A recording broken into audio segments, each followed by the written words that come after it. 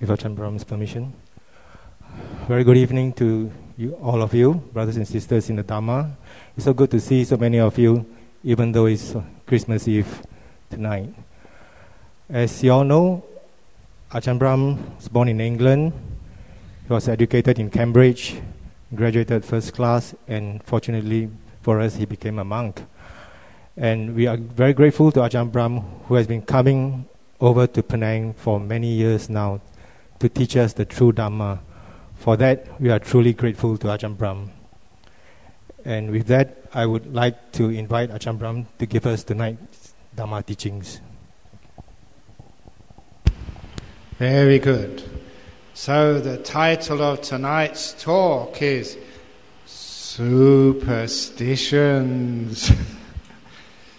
And because, as was said in the introduction, I had my upbringing, born and grown up in London, went to a good school and got scholarships from school to university and studied physics. So I was a scientist. And so as a scientist, who then became a Buddhist monk, some of the superstitions which I've seen around, I feel they have no scientific basis at all. And it is not as if some of those superstitions are harmless. Some of them are actually very harmful to you. So tonight I was going to talk about some superstitions and the way that really you should throw them away because they hurt your hip pocket, they don't work, and they just keep you in stupidity. And one of the most dangerous things about superstitions is there is another thing which you usually could do, and being superstitious means you usually follow a wrong path when you should be doing something better. And one of the reasons why in countries like Australia, Europe, United States, even South America, why Buddhism is growing stronger and stronger every year is because from the very early beginnings, Buddhism wasn't superstitious, while many of the other religions are. And because of the lack of superstition in original Buddhism, people who have a good education in Western countries really like being Buddhists. A good example of that, at a conference I went to a couple of years ago, the Swedish delegate, who was a monk, he made the announcement that the Swedish government had done a survey in every high school in Sweden. So every boy and girl in high school had to answer a series of questions given by the government. One of those questions was, if you had to choose a religion, which religion would you choose? And so all the children had to answer that question, from 11 to 18-year-olds. 60% wrote down Buddhism. And this was in Sweden, and this is the future of that country. It was Buddhism was the religion they wanted to choose, 60%. So why do people like to choose Buddhism? A lot of time it is because it is not superstitious. It's according to science. It's rational. It makes sense. And because it's rational and it makes sense, it works. However, you know what it's like? Buddhism has been in Asia for 2,500 years. And sometimes many superstitions have grown up around Buddhism. And these are superstitions which some of us, we can't distinguish. We think that that's Buddhism. But for those of you who've read the early books, you know that wasn't Buddhism at all. This is just something which has grown up over the years, and it's not really necessary. Let's take an example. Sometimes those of you who've been to countries like Thailand know that many Thai Buddhists like to wear medallions around their necks. And I've seen some people wearing so many medallions around their necks, it must give them a neck ache. And you ask them, why do you wear those medallions? And they say, because it protects me from bad luck and from evil. And some of those medallions are so expensive because people believe they can do all sorts of things, all sorts of magical properties. And I remember reading this story in the newspapers in Australia. It got that far all throughout the world. A few years ago, there was a Thai general. And you know the generals are very wealthy. He paid $500,000 for one medallion. $500,000. And the reason why is this medallion was supposed to stop bullets. And he was a general. Sometimes in coups and in battles, some people shoot bullets at you. But this medallion would protect you. So he thought it was a good thing to buy. And one evening, he was having a drink in the officers' mess, their club. And maybe it was because he drank too much whiskey. He boasted to one of his other officers, see this medallion here? This cost me $500,000 and it stops bullets. Really? Yeah, really. Really? Yeah, here's my gun, shoot me. And the other officer took the gun and shot him and killed him. All because he thought that that would save him from bullets. It was not only $500,000 US wasted, it cost him his life. So please, any of you, if you see any of these medallions, they're not going to protect you from anything except Ajahn Chah's story. If you haven't heard this story, that once this man came to see Ajahn Chah and said, can you give me one of these medallions, one of these little Buddhas I can wear around my neck to protect me from bullets? Now, good forest monks don't give out those medallions because we don't follow superstition. You look in the early text, did the Buddha ever give away medallions? No. This is new Buddhism. It's what we call commercial Buddhism because you raise a lot of money that way. But that's really not being a good Buddhist. So Ajahn Chah would never give out medallions. Never. Only on this one occasion. But he actually didn't give it to him, he offered it to him. Because the man said, look, I've just been drafted into the Thai army, and I've been looking after you for such a long time, and you always talk about gratitude. Now, out of gratitude, can you give me a Buddha to wear around my neck to keep me out of danger, to stop bullets? And the Buddha, the Ajahn Chah said, no, I can't do that. Yes, I know you can. Give me one. And this man was so persistent that after a while Ajahn Chah gave in. He said, okay, I can give you a Buddha to wear around your neck, which I, Ajahn Chah, guarantee will stop bullets.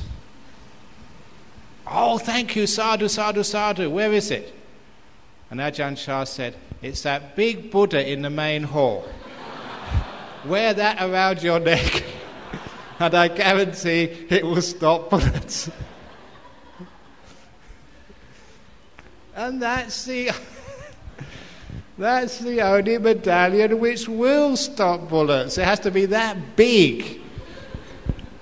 These small ones don't.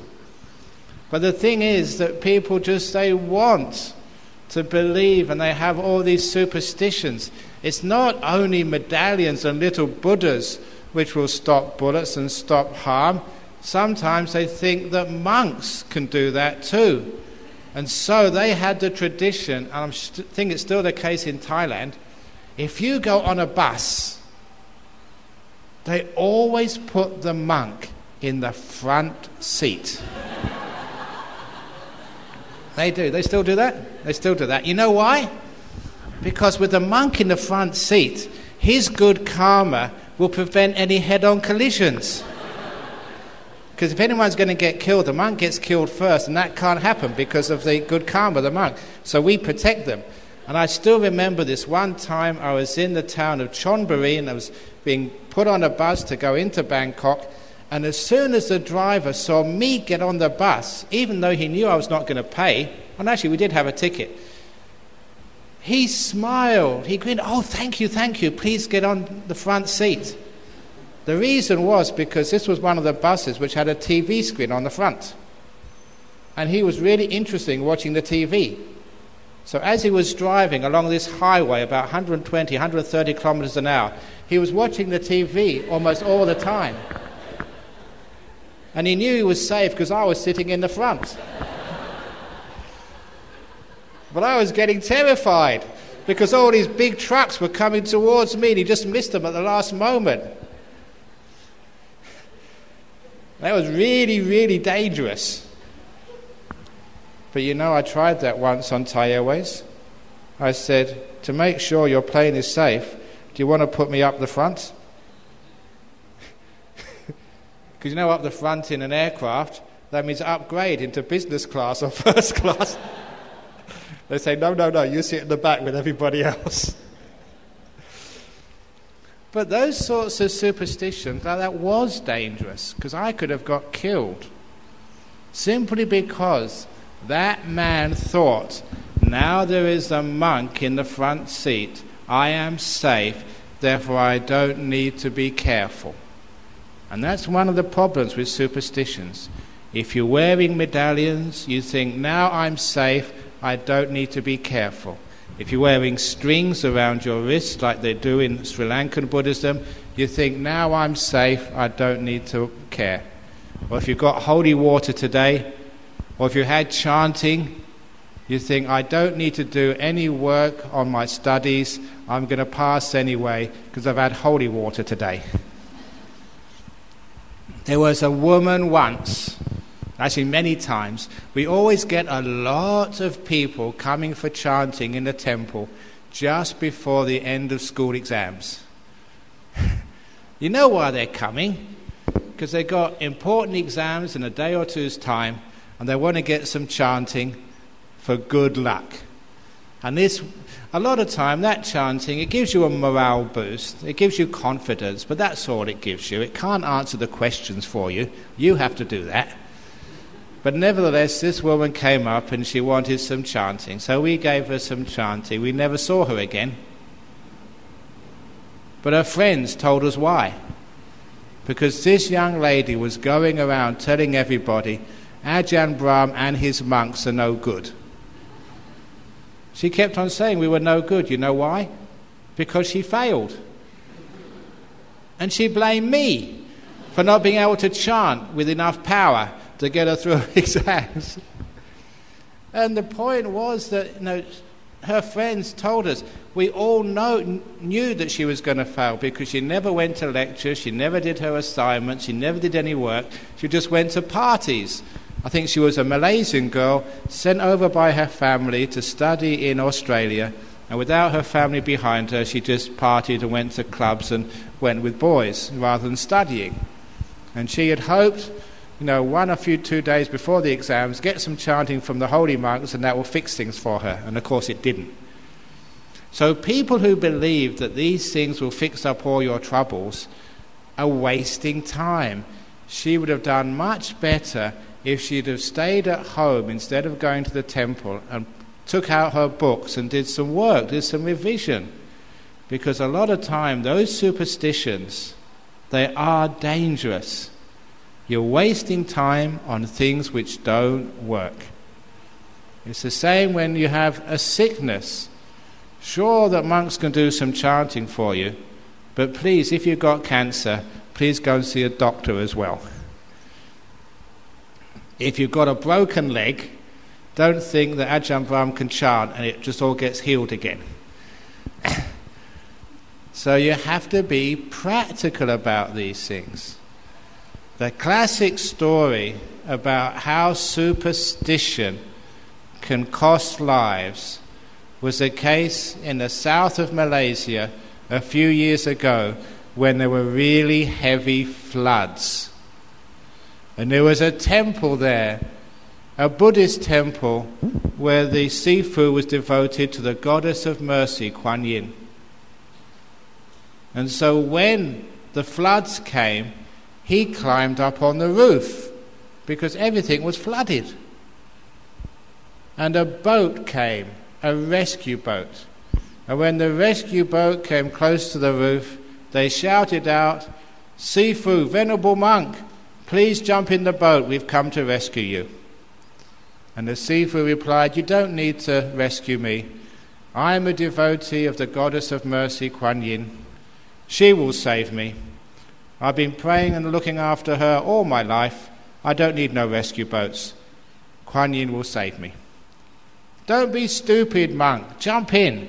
"No, I've got faith in Kuan Yin." So they couldn't waste time arguing with the venerable. They had to go off and rescue other people. And you know what happened? The waters rose. So then he was on those curly bits at the end of temples, hanging on, when another boat came. And the boat said, "Venerable, we've heard about you. This is the last boat. Jump in. We've come to save you. You've proved you have faith in Kuan Yin. Now come on, jump in. Don't be silly." He said, No. This is a test of my faith. Kuan Yin will save me for sure. Go away." And of course they couldn't convince the monk to jump in. So they had to go away.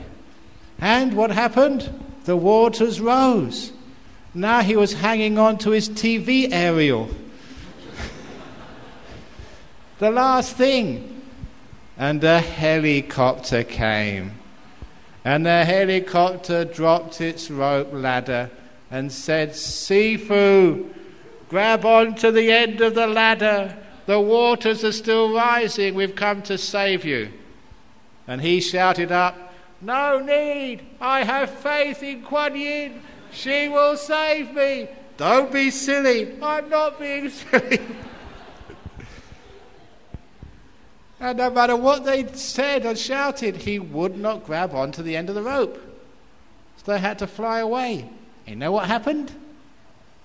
He drowned. He died. So when he went to heaven, he was really upset.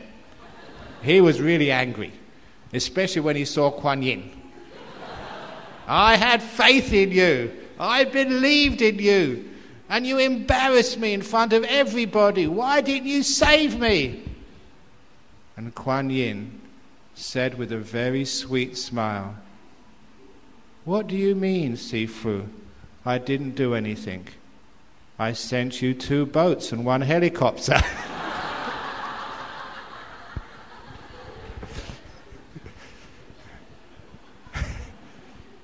So I think now you know the danger of superstition. You have to be practical in this life. It's all right to go praying, but you have to take advantage of the things which come to you in life, and then you'll be happy and successful. So that's why Buddhism from the very early said, have common sense. If you want to be successful in life, work hard. If you want to pass your examinations, getting a bunch of joss sticks and just put them in your hands and shaking them backwards and forwards is nowhere near as useful as revising or looking at the books. If you want to find that beautiful girl and marry her, going to a temple which is a lucky temple for finding a partner in life and giving a donation is nowhere near as successful as using that money to straighten your teeth and get a proper hairstyle. So you have to be practical, because most people use religion as just a superstition and they never question it. They never ask and look carefully into it. What are these things? You know, the chanting began when the monks had to remember the teachings of the Buddha.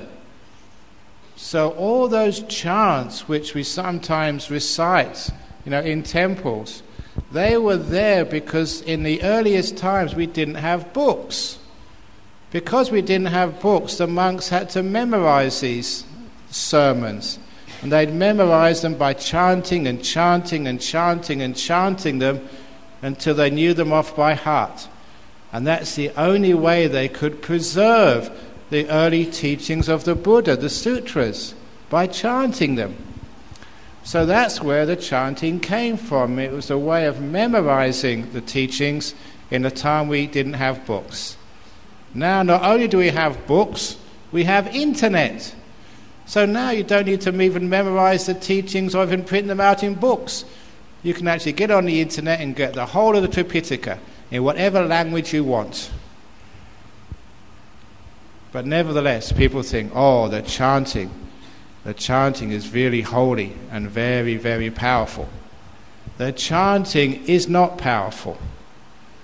Only if it comes from a good monk or a good nun.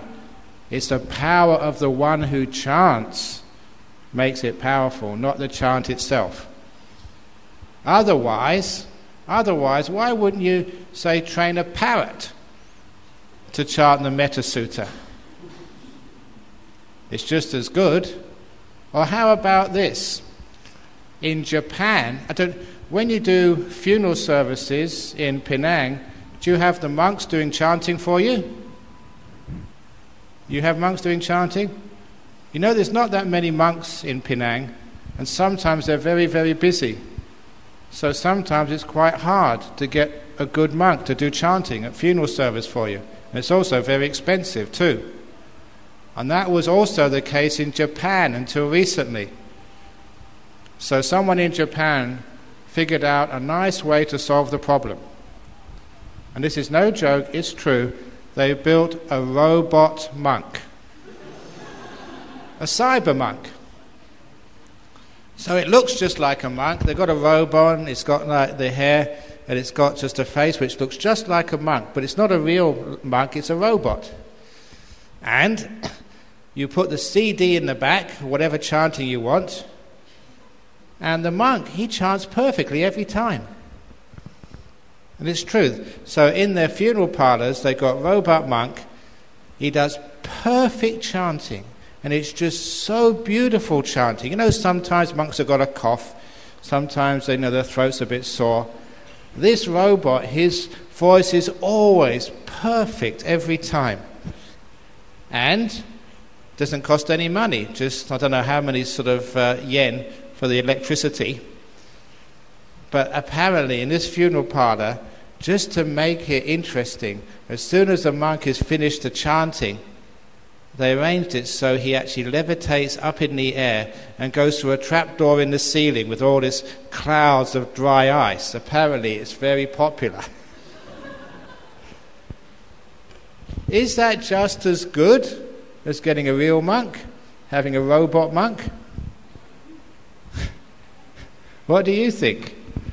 And people say, no, I want a real monk or a real nun. And actually you've got a point there, because if the monk does do chanting, it really depends upon the power of that monk's mind, whether it works or not.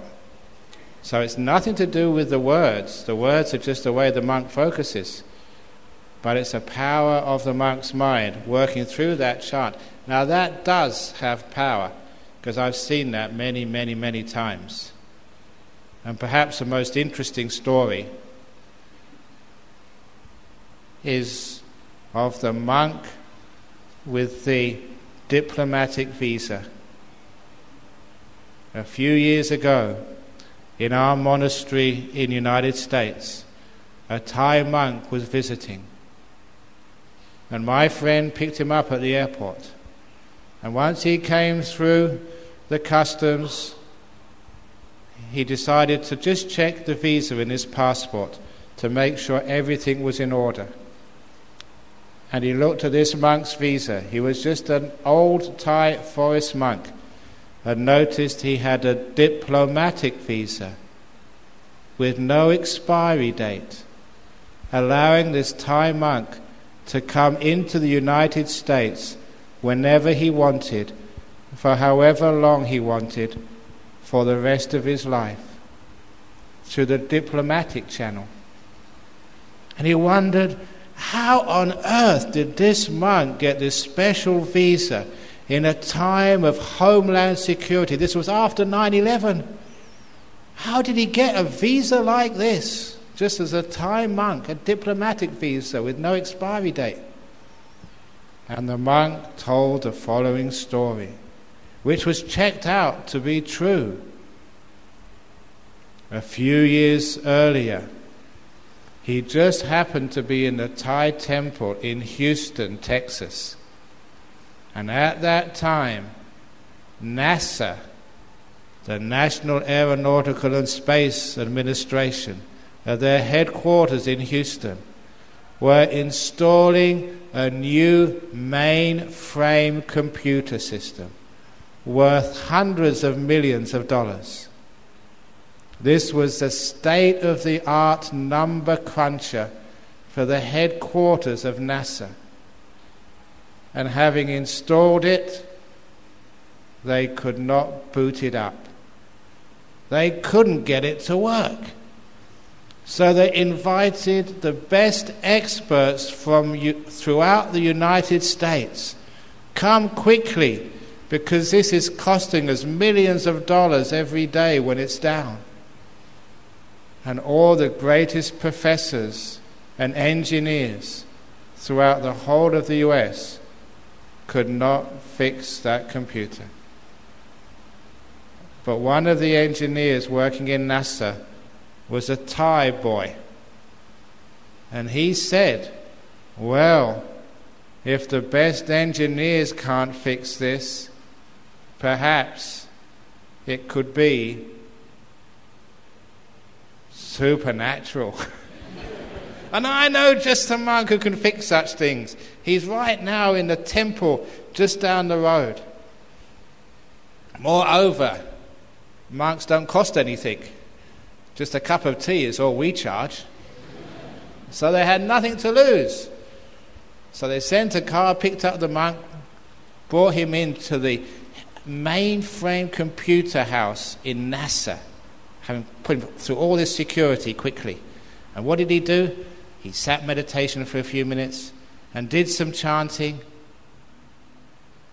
and then the computer worked perfectly. It did. And because of that, they were so grateful that they used their contacts. This is NASA, they've got big contacts. They used all of their contacts to get this monk a diplomatic visa with no expiry date, just in case they needed him again in a hurry. Now that's a true story, which shows that maybe sometimes this chanting does have some power, but it really depends upon the person doing it. It's nothing in the chanting. It's just actually in the person, whether they really develop their meditation for a long time or not. But most of the time, monks don't mess around with things like that. That's not what chanting is for, fixing computers. What it's really there for is learning the Dhammas to make a more peaceful and kind mind. But nevertheless, I started mentioning chanting, and sometimes chanting, sometimes it can work. I know especially some of the Buddhist monks are very good for ghost chanting. Now this is actually true. Of all the religions, the Buddhist monks are always the best for getting rid of ghosts, especially Western monks.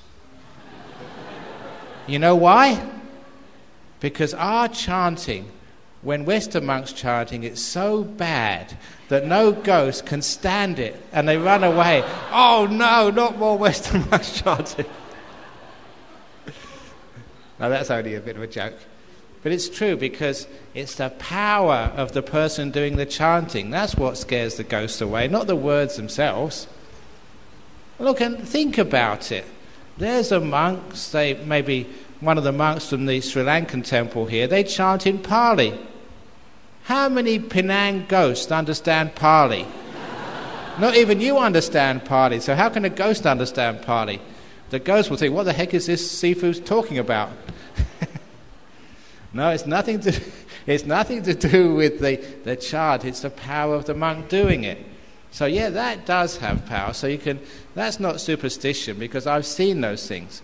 And so as a scientific monk, I will only follow those things which I've seen and proved for myself. So chanting is okay. Now, holy water, have you seen it do anything? Sometimes it's good. It does have an effect. On a hot day, it cools you down. So I was noticing, speaking of the holy water this morning, it's very nice because it's hot morning and people really love it. But that's why holy water is not very popular in places like England.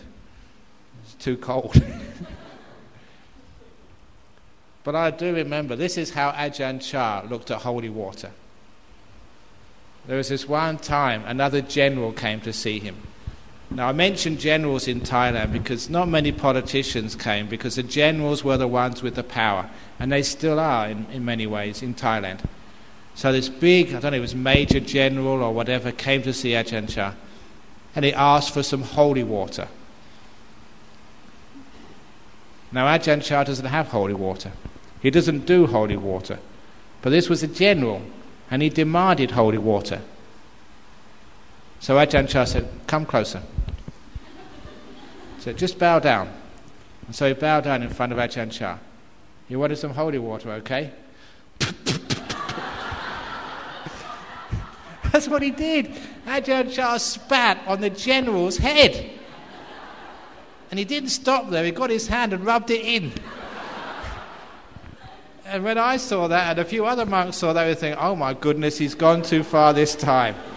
You can't spit on a general's head. You know that in Thailand, the head is the highest part. And to spit on it and rub it in, he's going to get his soldiers and kill Ajahn Chah and us as well. But no, the general loved every moment of this. Oh, this is special. You can't get more holy than the mouth of a great monk. Ajahn Chah was very, very lucky. So that's superstition, but he got away with it. As for me, my holy water story, over in Thailand, when I was a young monk, once a week, on the full moon, new moon, and the weeks in between those 2 days, the monks would stay up all night meditating. So we wouldn't have any sleep that day. So I just finished the last meditation of the night. And it doesn't matter how good meditation you have, by the end of the morning you're pretty tired and dull. So I was a bit drowsy. My mindfulness wasn't strong. And I went outside the hall to urinate. Now these were forest monasteries, so we usually urinate in the bush. Just squat down and urinate on the twigs and the leaves. So it was just at dawn. So number one, my mindfulness wasn't strong. Number two, the light wasn't very good. It was just first light in the morning. And I squatted down to urinate. And it was such a relief because I'd been meditating a long time. And I thought I was urinating on a stick. And then the stick started to move. Now remember how we urinate in Asia. You squat down. You don't stand up, you squat down. So you men would understand the most sensitive part of my body was about this far from the snake's mouth. That was very dangerous. But what did that snake do? Did it bite me when I peed on it? Of course not. Because the snake thought, this is holy water from Ajahn Brahm. You can't get more holy than that. So I think maybe even snakes are superstitious. Thankfully so. But be careful, because much superstition can actually cost you your life. There is a story which was told to me by a Sri Lankan professor. And he was a close friend of a very famous Sri Lankan Buddhist called Professor Jayatilake. If you go into the library downstairs, you'll find some books written by this quite well-known Buddhist scholar in Sri Lanka, who died in his mid-40s. And one of his friends, school friends, told me why he died. Because of superstition killed him. What had happened, as a young man, in his early 20s, he heard of this fortune teller in Sri Lanka who was quite famous. Just to have a look, just to have a see, because you're a young man, young woman, it's just a bit of entertainment interest to see if this fortune teller was any good. So he went there, and the fortune teller looked at him and said, "You're going to marry a girl by the name of Kumaratugama Bungama," whatever it is. Sri Lankan names are very long, and not even I can remember them all. Apparently, this was actually a story I saw in Australia. The horse racing? If you've ever seen the horse racing, in Penang or other places, when the horses come close to the finish line, the announcer, has to sort of announce their names, and it's red apple is just about to beat blue mango, and they're just coming up, and blue mango is about to beat red apple, and they have to speak very loud, very fast. And even in Sri Lanka, the horses' names are also very long, just like Sri Lankan people's names. And they were so long, the man who was actually announcing the names at the end of the final of the race had a heart attack. He couldn't do it, and he died. So Sri Lankan names are very, very long. So anyway, this fortune teller predicted the name of the woman who's going to marry him. And he didn't even know such a person, didn't even know anyone of that family. But later on, he married her. Without any possibility of knowing this girl, this fortune teller predicted it accurately. And that really impressed him. That was just too much of a coincidence. So from that time on, this Professor Jayatilleke believed in this fortune teller. And the fortune teller also told him on one consultation that you will live to a ripe old age. You won't die until your 80s. And of course, Professor Jayatilleke believed him. That's what superstition is. And when he got to in his 40s, he got sick. But of course, he never bothered to go and see the doctor. The reason why is because he was going to live to 80s. What do you need to see a doctor for? And because he never went to see the doctor, he died at 45. And the person who told me that story, who was a personal friend of this man, said if he hadn't gone to see that fortune teller, if he hadn't heard that he was going to live to a ripe old age and believed it, then he would have gone and seen the doctor in time. He'd have been cured and he'd been alive today. It was just the belief which killed him. Now there must be something about superstition that when I get to the interesting part, we get this loud noise here. Because that must be the bad spirits. They don't want you to believe that superstition is wrong. So they're trying to stop the talk tonight by this loud music next door. Because sometimes when you don't believe in these spirits and these ghosts, sometimes, and how many of you are so superstitious that they think there's a spirit in the house and you get really upset and afraid? I know, because I'm a monk, that actually ghosts are afraid of you. So the next time you see a ghost, look it in the eye and say, "Don't come again, or else get out." And the ghosts do get out. This is a story from one of my fellow monks. He was staying in one of these monasteries over in east of Thailand, which was famous for its ghosts. Heaps of ghosts all over the place.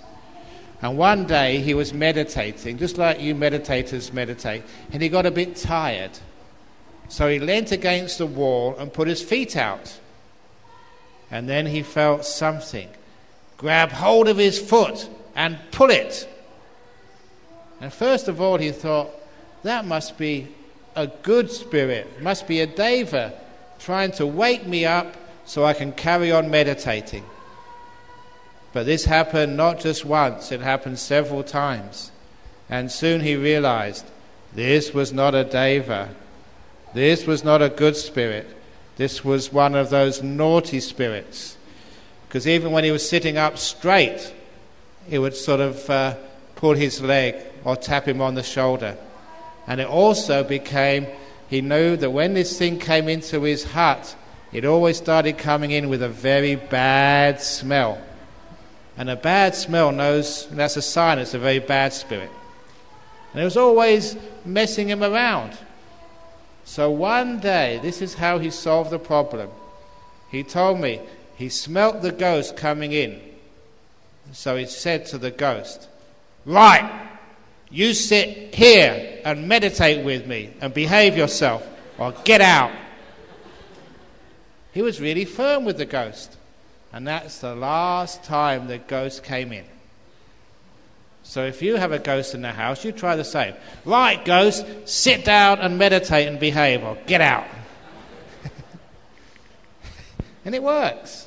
I know those things work. So you don't need to be superstitious. Again, I said I was a scientist, and one of my fellow scientists, a good friend, was a man called Dr. Tony Cornell. And he became the head ghost hunter in Great Britain and Northern Ireland. In UK, they have a society called the Psychic Research Society.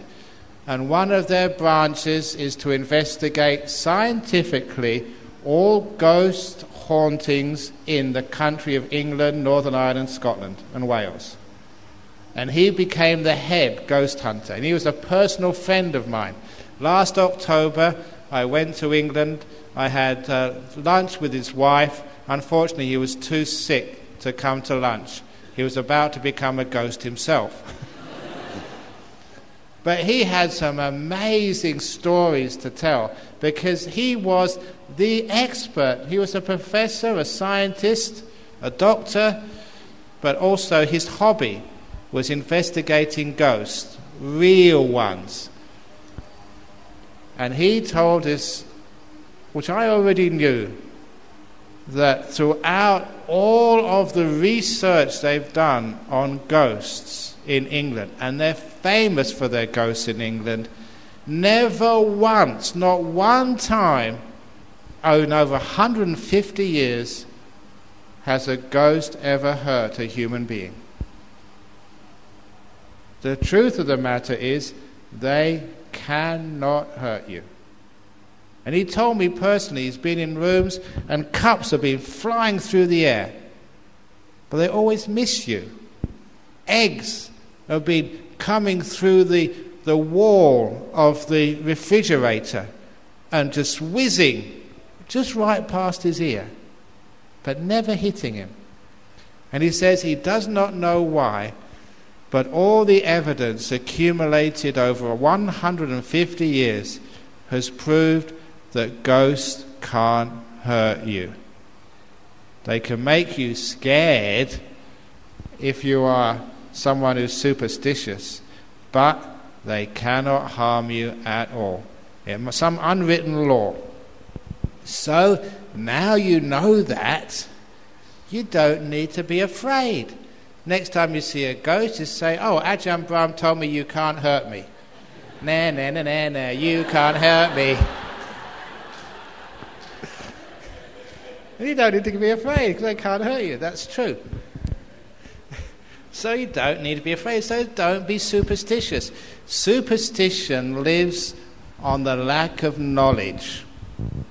When you don't know, then of course you can be superstitious. When you don't know how chanting works, you can be superstitious. You don't know how holy water works, you can be superstitious. You don't know how fortune telling works, because fortune tellers, sometimes they get it right, most times they get it wrong. That's what happens with fortune tellers. And just because they get it right once doesn't mean you can believe them all the time. So be really careful with fortune tellers. Certainly do not believe in a poor fortune teller. Go and see where they live. Look at their car. See if you can see what sort of clothes they can afford. And if they're really as poor as you are, if they can't tell their own fortune, how do you think they can tell yours? So never believe in a poor fortune teller. You know why? Because we are superstitious. We think actually people can tell the fortune. Actually you can't, because the future is far too uncertain. And even if you actually do find out what the future is, sometimes you don't understand it. You don't know what it really is until after it happens. I know there are many, many people in Penang who like to gamble. I already mentioned horse racing. Do you remember that story I told a few years ago of the man who dreamt of the 5 angels? I think a few of you haven't heard this story. This happened in Perth in Western Australia. This man, he had this very vivid dream of 5 angels. And every angel had 5 pots of gold. And they lined up to give this man 25 pots of gold. It would be worth a fortune. And when he received his 5th pot of gold from the 5th angel, he woke up. And he was in his bedroom. He looked around, and there were no devas. But even worse, no pots of gold. It was only a dream. So he went down, got dressed, and went down for breakfast. And he could not believe that that morning his wife had made him 5 boiled eggs with 5 pieces of toast. Now, was this an omen? When he looked at the morning newspaper, it was the 5th of May, the 5th day of the 5th month.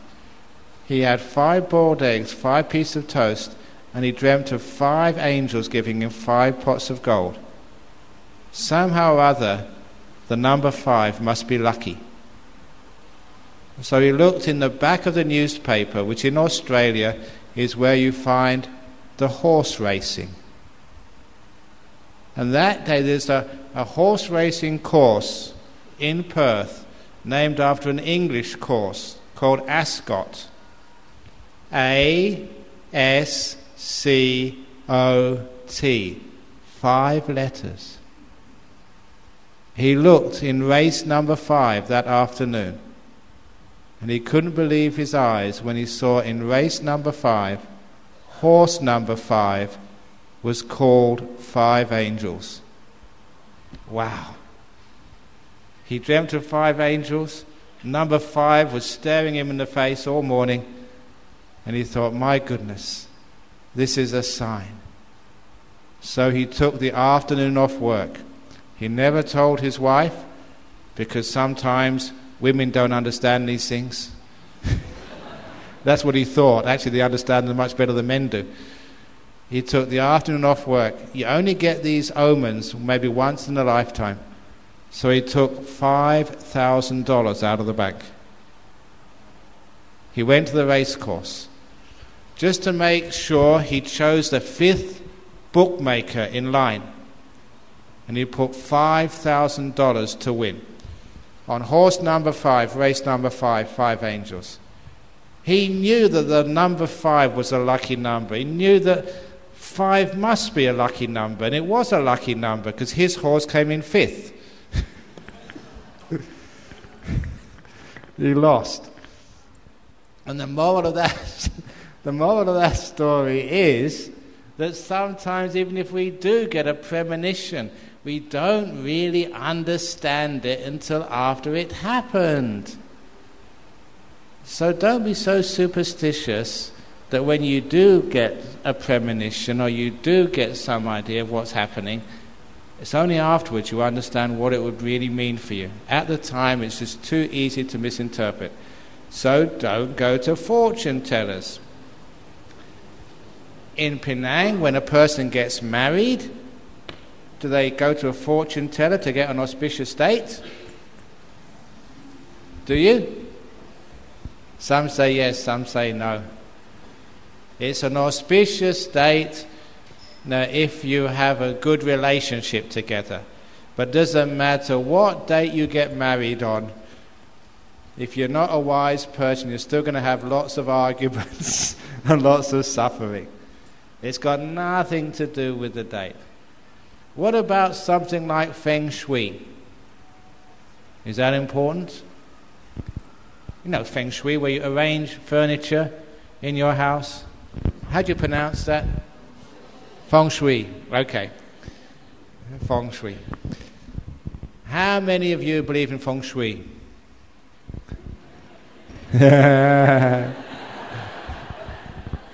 That's more superstition.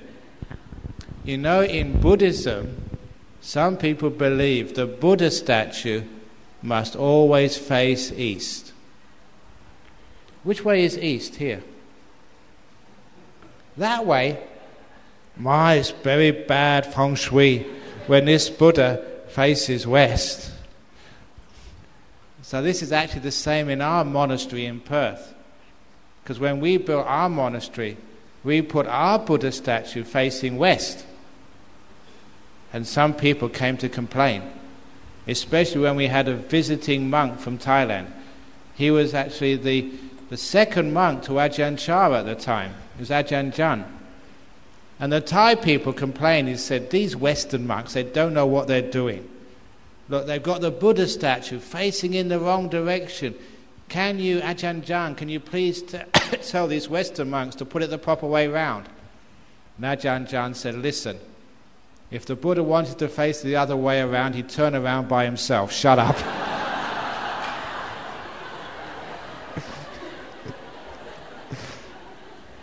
So that hasn't turned around, so it must like facing that way, so leave it alone. But some people are that superstitious, and they really think that they have to have everything facing the correct direction. And it's very, very lucky if you get the house with the number 8 on it, or you get number plates with number 888. But if you get a number plate with the number 4, that's bad luck. What do you mean the number 4 is bad luck? Haven't you heard of the 4 Noble Truths or the 4 Satipatthana? That's good luck. It's got nothing to do with the numbers. The same with Feng Shui. You know, there was this man in Perth. He was having a bad relationship with his wife. And he went to see psychologists, marriage counselors, nothing was working. So he decided to go and see a Feng Shui expert. And the Feng Shui expert came to his house and said, the problem with your marriage is your furniture is all wrong. Rearrange your furniture and your marriage problems will be solved. So he rearranged his furniture. And he told someone a week later, how's your relationship now? So it's fine now. I rearranged my furniture. There's no problem with my wife. What did you do? Well, when she was out shopping, I pushed all the furniture against the door. Now she can't come in. So no problem with my marriage anymore. So to be accurate though, Feng Shui has maybe about 1 or 2% influence, on your fortune, your happiness or whatever. Yeah, there is something about that, but it's only a small amount. The most important part is what you do and how you react and how you practice, what you think, what you say, what you do. That's far more important than Feng Shui. It's far more important than all this string and amulets and chanting. So please don't be superstitious. If you really want to be happy, successful, healthy in your life, all these other superstitions are basically wasting a lot of time. The Buddha taught the law of karma. If you want to be successful, you build up your success. You do it. You deserve it. And all these shortcuts with strings and medallions and chanting, that's only a small little thing. But what you do is the most important. So unfortunately, that too many people are superstitious in this world. It costs them a lot of money. It has very small returns. And if you really, really, really wanted to be happy, successful and healthy, there's a much better way you can use your money. There's a much better way you can use your time, in a way which isn't following superstition, which is a way which modern people who have studied, who have seen the research, who are scientific in their mind, they know this works. It doesn't matter which way the Buddha faces. It doesn't matter so much whether your house number is number 4 or number 8. It doesn't matter if you travel on Friday the 13th. Actually, I love traveling on Friday the 13th, especially on aircraft. It's the most fortunate day to travel because there's so many stupid people who are superstitious. Even in economy class, you get 2 or 3 seats all to yourself. So other people can be stupid and not travel on Friday the 13th. Other people may be stupid and not buy a lovely house or apartment with a number 4, which means you can buy it more cheaply. And other people might want to spend a fortune on the number 8, and you save money by getting the number 9 instead of the number 7. And that way that you can be a wise, smart person, still be successful, still be happy, still be peaceful, have a wonderful time in life. Because superstition, most of it is not true. It's just for people who don't know the truth and they get superstition. Oh, one last story. Sometimes you can exploit superstitious people. Because on this one occasion, there's many superstitious people, even in Europe, unfortunately. On this one occasion, I was staying with my mother, visiting her a few years ago, and she was cooking my lunch, my dana for the day. I was in her apartment, and there was a knock on the front door of her apartment. When I answered it, it was a gypsy woman trying to sell some trinkets. They were selling it door to door. And when I answered the door, she said, "Would you like to buy some gypsy trinkets for good luck?" And I said, "No, thank you, madam." And I wanted to shut the door. And this woman said, "If you don't buy one of my trinkets, I'll put a gypsy curse on you." She threatened to curse me. Now, I wasn't going to stand for that. I was in my monk's robe, so I stood up and said, "Madam, I am a Buddhist monk. My curses are much stronger than yours." And I shouldn't have done that. That was not a good thing to do, I admit that. But she looked at me, turned around and ran. I certainly got rid of her. But I would never put a curse. There's no such thing as Buddhist curses. But nevertheless, she did believe that. So I used her superstition to get rid of her so I could have my lunch. So if anyone threatens to curse you, you tell them, "I know Ajahn Brahm and Ajahn Dhammarato and Kai Si. They're great Buddhist monks. I know Venerable Indaratana. If you curse me, I'll get them to curse you." And they'll probably run away. So please understand what superstition is. Find out the truth, find out what's real, and all those superstitions which can cause you a lot of pain and difficulty will all disappear. Oh, one last superstition, and this is pertinent to what we're doing here this week. Some people keep on saying that meditation is dangerous. If you haven't got a teacher and you meditate, you're going to be in big trouble. That is pure superstition. The truth is, if you don't meditate, now that's dangerous. So it's much more dangerous if you don't meditate. Meditation is perfectly safe. I've been teaching meditation even before I was a monk, for over 35 years now, and I haven't had a casualty yet. Not in 35 years. I've got a completely clean slate, 100% track record. So you don't have to think that meditation is dangerous. It's not. Anyone who says that, they're just superstitious. So carry on meditating. It's not meditating that's dangerous. And don't be superstitious. Thank you for listening.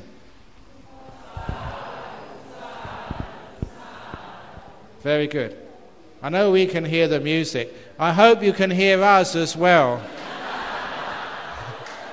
Because it's very bad karma to have loud music going into a temple. Be careful of what might happen to you. Be superstitious over there.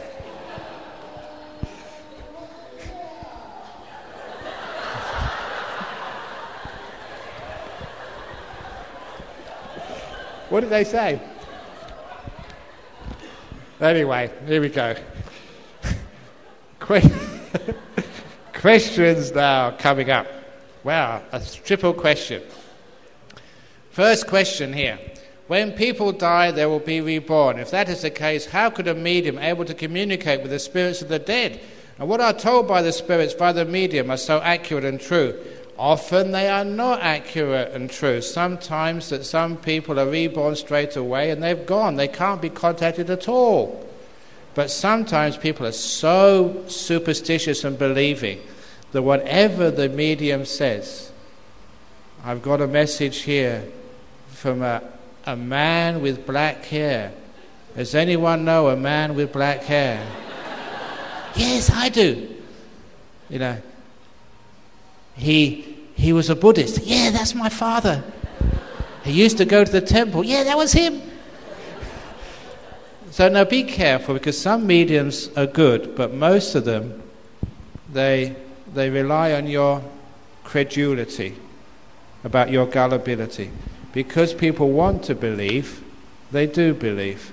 So be careful, because most mediums aren't real. Some are, but most aren't.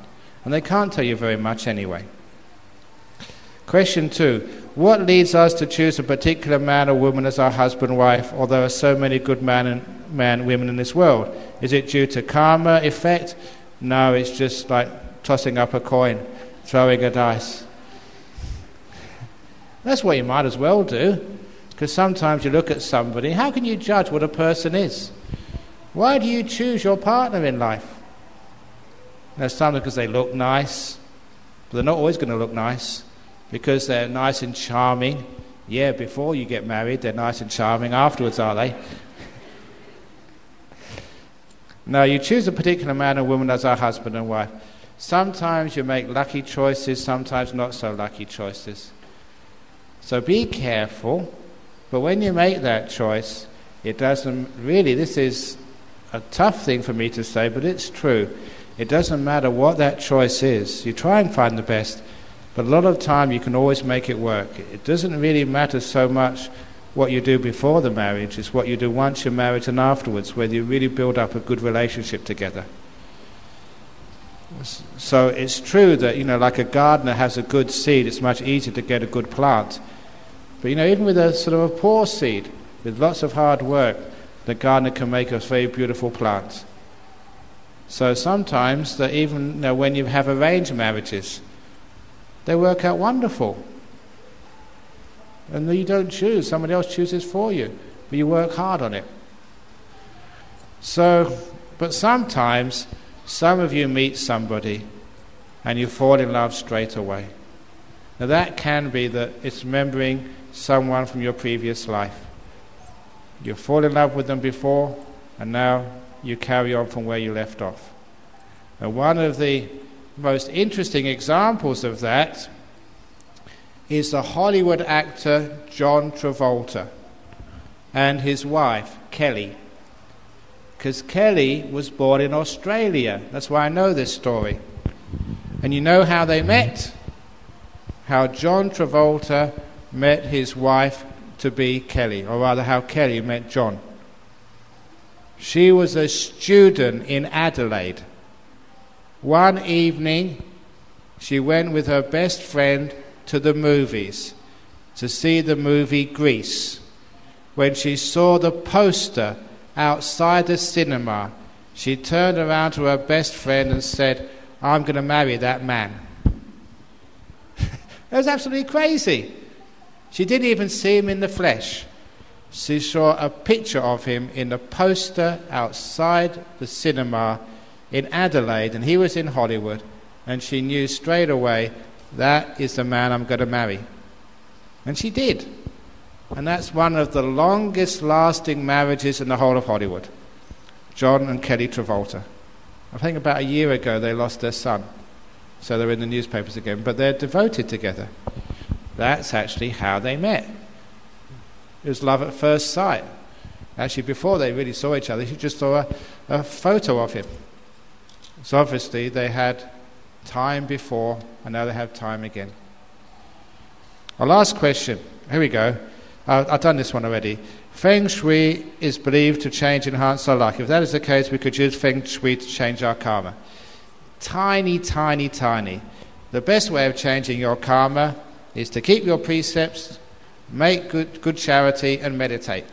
That's the best way to change your karma. And it's also much cheaper. How much does it cost to get a Feng Shui master? How much does it cost to keep precepts?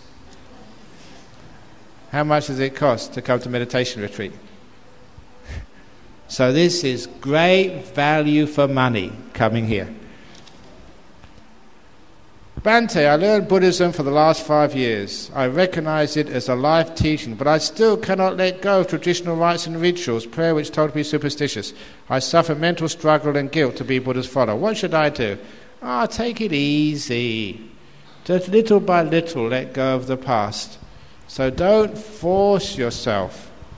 After a while you do some of the ceremonies and the rituals, and after a while you think, well, I don't really need to do so many of these things. So cut back on it. It's just like you have an addiction to, say, sugar, or addiction to meat, or addiction to anything else. Don't stop it, go cold turkey. Just lessen the dose little by little by little by little. And that way you can be more free. But it's also, you find that young people, if they go to Buddhist temples and they see their grandma just shaking the incense and doing chanting, and they haven't got a clue what's going on, after a while they turn away from Buddhism. If it's just pure superstition and rites and rituals, they think, what does this mean? So it's actually great for us to understand what we're doing and why we're doing it. Then it's not superstition anymore. So if you can explain to your grandchild what you're doing when you shake the incense and how it works, fine. If you can explain to your grandchildren what all this chanting is all about, fine. Then it's not superstition anymore. But if you don't know what it is and why you're doing it, then it's superstition, and your children won't follow it anymore. So be careful. Understand what these rituals are, and what's true, what isn't true. And then Buddhism will be very strong in your family. Otherwise, if it's just based on superstition, your next generation who get highly educated will turn away. How can I help my pet dog to attain a good rebirth? You know that you can, they do this in Australia and many other countries. There's something called pet therapy, where you take your dog, usually dogs, to cancer wards or old people's wards or maybe MS wards, where people are suffering these very long debilitating illnesses. And so the people in the cancer ward has a chance to pat and stroke the dog. And the dogs are just so loving that research has shown it has a significant positive effect on the healing from a cancer. More people go into remission because it's just these animals, these pets, can actually show love and care in a way which human beings can't. They're even training some dogs to be able to sniff out cancers so early before any other medical equipment can know the cancer is coming, such as cancers in the breast or the prostate. The dogs can sense it before anything else can. So these dogs who get trained in sort of sniffing cancers or going to pet therapy in hospitals, wow, they're making lots and lots of good karma. So, in hospitals in Penang, do they have pet therapy? Well, maybe if there's anyone who's in that profession, it's been well researched in many countries. It has a great positive effect. And it's so simple, it's very cost effective, it just doesn't cost much at all, and it gives your pet an opportunity to make good karma by helping people heal. But even so, I mean, your pet does a lot of good karma towards you and your family by making you happy and healthy and well. So your pet is already making good karma. Is people's praying in the temple superstitious? I ask that God or Buddha and always in your heart rather than some premises. So, is people praying in temple superstitious? Something that God or Buddha is always in your heart rather than some premises. People spending hundreds of thousands praying for God for return. Demand and supply seems happening in religion. Okay, a lot of people pray to God for all sorts of things. And of course they don't happen. But I was told this story in Singapore, because sometimes some parents are so desperate to pray for help for maybe their children who are suffering, they go anywhere. And so this Buddhist, they went to one of these Christian evangelical meetings because their son was hard of hearing. He wasn't deaf, he was just hard of hearing. And she took him to one of these meetings, just in case. She didn't really worry whether it was a Buddhist, a Muslim, a Christian, a Jew or anything. She just wanted her son to get better. So when it was his turn to go onto the stage, they said, "Here is a deaf boy." And she said, "He's not deaf, he's just hard of hearing. He's a deaf boy." And the pastor put his mouth right on the boy's ear and shouted, "Jesus is calling you, can you hear?" He said, "Yes." "It's a miracle, hallelujah." And everybody got up and shouted hallelujah. And the mother said, "Anyone can do that. He's not deaf, he's just hard of hearing." But because people wanted to believe, because they were superstitious, they thought it was another miracle. Now that's the problem. When you pray so much, you want so much for a sign that anything will do. And people actually believe in that. However, when people have done research, and there was actually research done in many universities throughout the United States to see whether praying actually works. So they had, as in many scientific experiments, they gave people from all the different religions a set of names. Some were real people in cancer wards, some were fake people in cancer wards. And in the cancer wards, half of the people were being prayed on, half had no prayers for them at all. And they asked the doctors, in the last 2 or 3 weeks, when these people were being prayed on, and these other people did not receive any prayers, is there any difference, any unexpected change in the course of their disease? And it was a very large sample. And the doctors reported no significant change. Many of the churches got very upset. This was done in the United States. But the scientists were proving the chanting or the praying was not working. This was actually praying at a distance. However, if you actually go up to a person, close to close, then that will have like a sense of increasing their energy, increasing their morale and confidence. That will have an effect. But chanting by itself was actually shown scientifically not to have much effect. Look at the research. Even many monks don't like that, because that means they're going to lose all their ang paos. So if you really want your loved one to get well in hospital, just get them a good doctor. Teach them how to do something for their good health by meditating, learning not to have worries, having a good attitude of mind. Play them some Dhamma tapes. You know, if they're Chinese, in Chinese, not Ajahn Brahm's tapes in English, which they don't understand. Now that will be far more effective for them than chanting.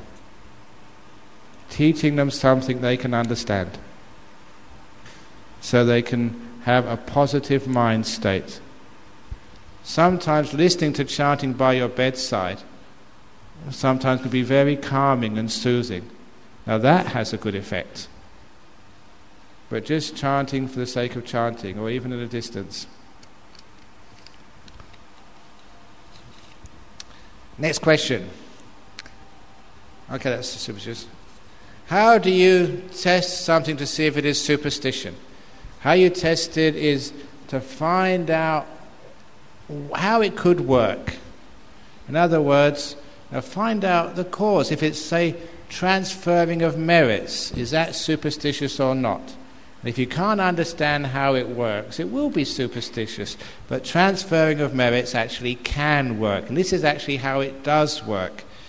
And it uses something which many of you have experienced for yourself. You may have a son or a daughter, say in London or New York, and they have an accident. Their car skids in the ice and they get taken to hospital. If that's your son or daughter, you will know that something has happened to them before they even SMS you. That's happened many, many times. A classic story was a vet who lived in Melbourne. This was in the Melbourne Age, and someone cut it out and sent it to me. He had finished work on a Friday afternoon, and he got in his car and he was driving off to a country house for a weekend party with his friends. It was about 2 hours outside of Melbourne. Halfway along the motorway, he was overcome with very, very strong emotions. He didn't know why, but he just had to stop the car and cry and cry and cry. This was so out of character. He was a man, he didn't know why, but it was such strong emotions he couldn't carry on driving, had to stop, pull over and weep. It took him about 10 or 15 minutes to put himself together, and he didn't know what on earth had happened and why until he got to the country house where there was a message waiting for him. At precisely the time he started to feel emotional, his dog had been run over and killed by a car. And there's no way he could have known that, except that that was the dog he loved. And straight away he knew that something had gone wrong, subconsciously, and just started crying. That is such a common experience that some of you may have had that experience. If it's someone you love and very close to, if they have any trouble or difficulty in another part of the world, you know immediately. And that same mechanism is how we transfer merits to our loved ones.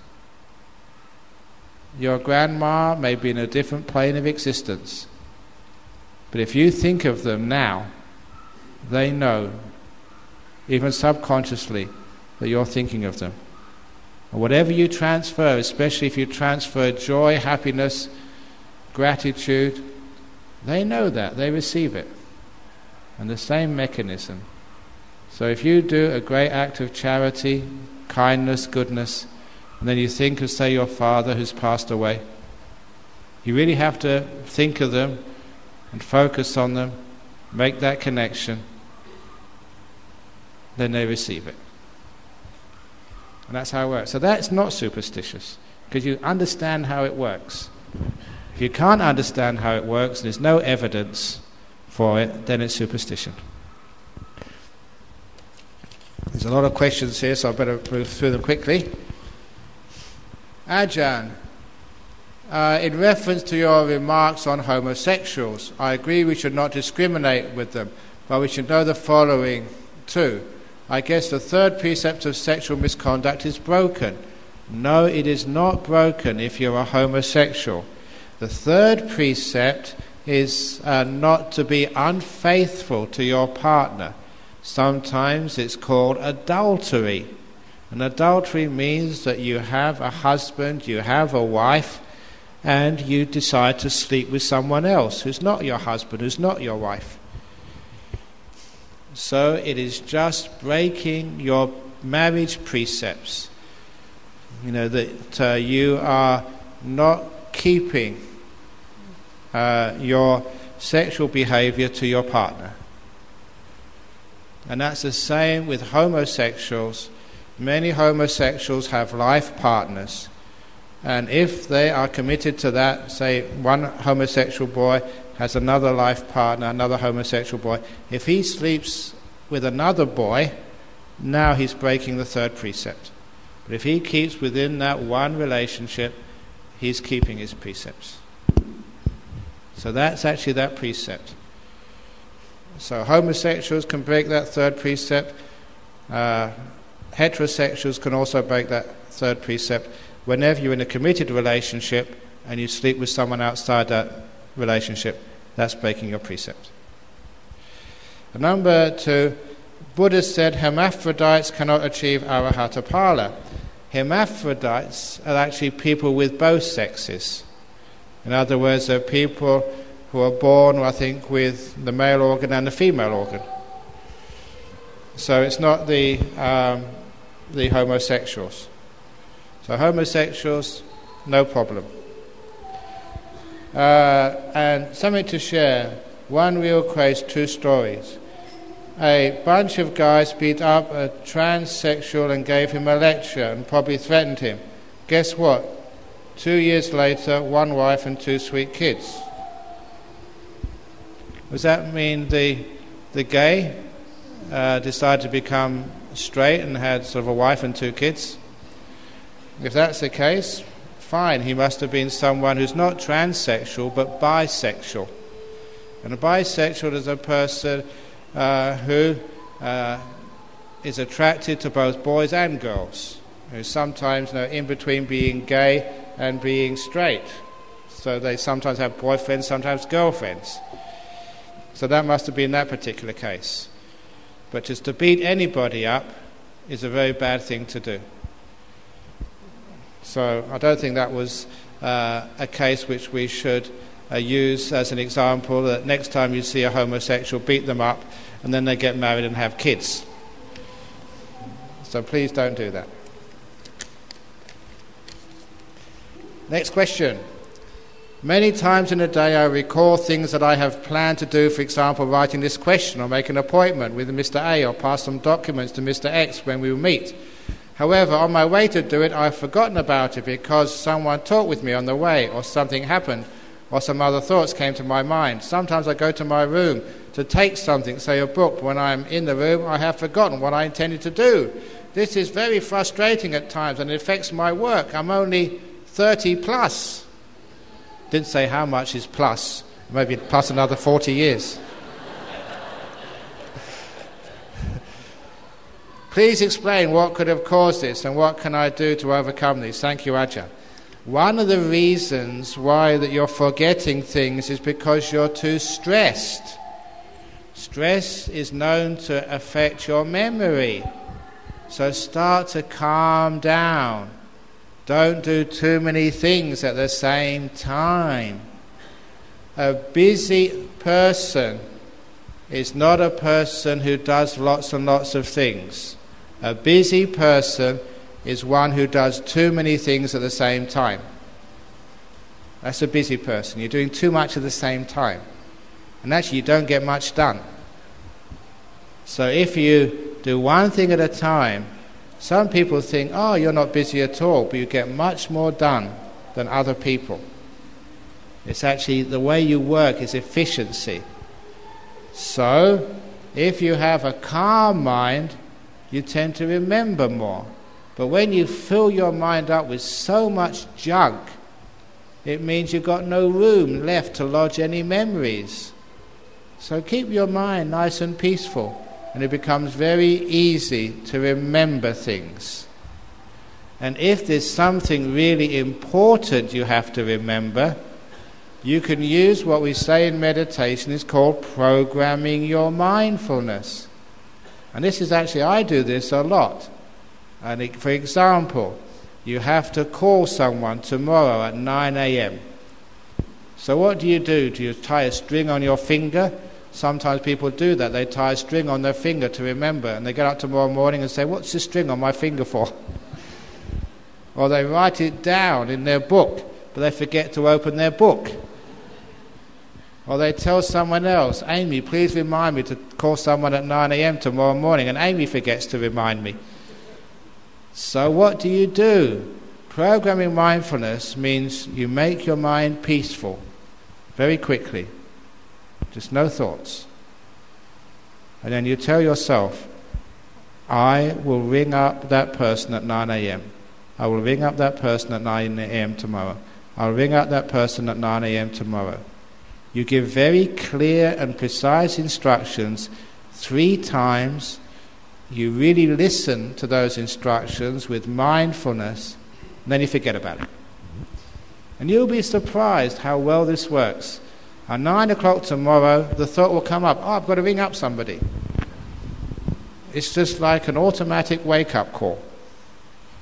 And you'll be surprised how well that works. It's called autosuggestion. And the most important thing to make sure it works is keep the instruction simple. And number 2, pay attention when you're giving the instruction. And with those 2 things, you remember it. It's a very efficient way to make sure that you remember all these things you have to do. And the other thing, just keep it calm and peaceful throughout the day. Don't get excited, and then you'll have a much better memory. I have 2 nephews, A and B, aged 2+. Early this year, A would cry furiously in the middle of the night every night. He was also timid than normal, more timid than normal. A Chinese medium told my sister to pray to a deity near our home. Since then, A is back to his happy, active, normal self. Recently, B is crying furiously at night instead. Sometimes when he is crying, he would look out the window, scared. What is the Buddhist explanation of such behavior? Is going to the medium and following his instructions superstitious? What should I do? It's an interesting question. It's very unlikely. Well, they're actually very young. Sometimes that might work. Obviously, if it's worked with one of the kids, you've just transferred the problem to the other. It just reminds me of that story of the chief priest, Venerable Dhammananda, when he was still alive in Brickfields. Because he told me there was a very bad ghost in one of the houses in Brickfields, and he went to do the chanting to get rid of the ghost, and it worked.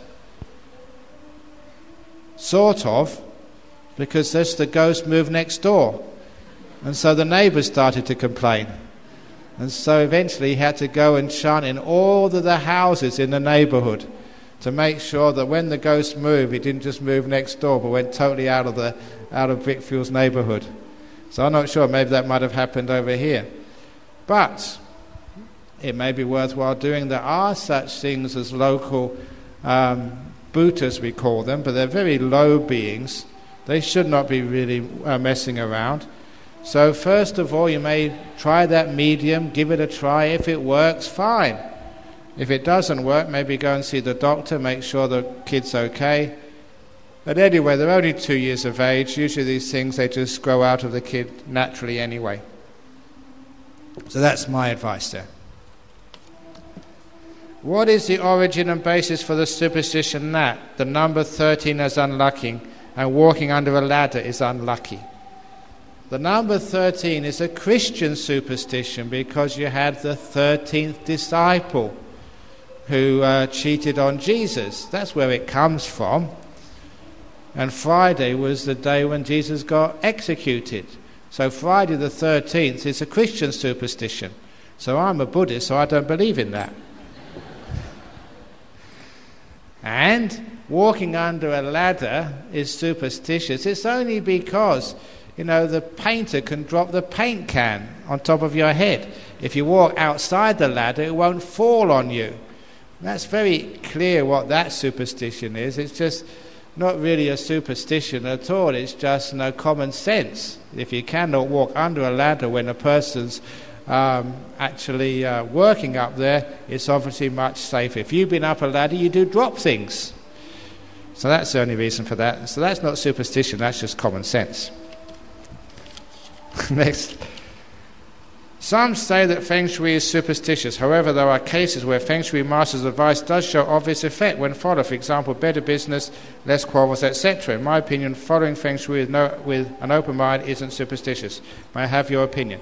It can have some effect, but if there's arguments in the family, it's much more than Feng Shui. So you have to actually, if you can learn some right attitudes when people are arguing. And one very wonderful, effective attitude is someone is arguing right at you and shouting at you. When they finish, don't argue back yet. When they finish saying rotten things at you, pause for maybe 30 seconds. And that gives them the time to reflect on what they've just said. Because when you're quiet, the only thing they can know is what they've just said at you. And when you give them the chance to reflect on the bad speech where they've just spoken, they usually say sorry. However, if as soon as they stop, then you start, they don't have an opportunity to know what they've just said. So especially in a marriage or in the office, if someone shouts at you and calls you terrible names, when they stop, don't try and defend yourself yet. Try 30 seconds, at least 10 seconds, to give them an opportunity for themselves to hear what they've just said. And that's much more effective than Feng Shui. So sometimes Feng Shui does work, but it's many more powerful things than that. In the Chinese community, we are surrounded with a lot of superstitions during delivery of a child, marriage and death. Do we as Buddhists follow the superstitions imposed upon us by relatives during these occasions so as not to offend them, or should we ignore them? Yes, sometimes if it's like your grandmother and she's quite sure of what you should do, then just follow her to keep her happy. But when you're the grandmother, you be more sensible. Because it's true that sometimes if it's your grandmother or mother, they're not going to change. They're not going to believe new ways of doing things. They say, this is the way it's done. When I was a girl, this is the way we're going to do it now. So just go ahead with that. But when it's your turn to be in charge of the funeral rites, you make it more meaningful and less superstitious. For example, you don't have to keep the body for a certain amount of days. You ask anybody who understands these things, who has experienced their previous lives or had NDEs, and you know the stream of consciousness leaves the body just when the brain stops working. So at the time of death, you're gone. You don't have to worry about doing an autopsy. Once you're dead, once you're pronounced dead, you can't feel anything. You don't have to worry about that. You don't have to be superstitious. Well, if I'm cremated, it's going to hurt because I don't like fire. You don't feel anything. You don't have to be superstitious. My goodness, if I give my organs to charity, if I give my heart, then when I go to heaven I won't have a heart. All those stupid superstitions, you should know that any charity which you have always has good results. So you can give all of your organs. If you give your eyes, as I said the other night, in heaven you'll have 4 eyes, more than anybody else. If you give your heart, you'll have a wonderful heart in your next life, because whatever you give, you get back many times over. So please understand the reasons behind this. Ask good monks who are not just following what their teacher said, but who know these things through their deep meditation, and they will all tell you the same, that many of the superstitions surrounding death, you don't always have to follow them. Keep it simple, keep it rational, and it's a much better way forward. And especially if you donate your organs, it means other people who really need that kidney can have one. and they can have a life when you don't need it anymore.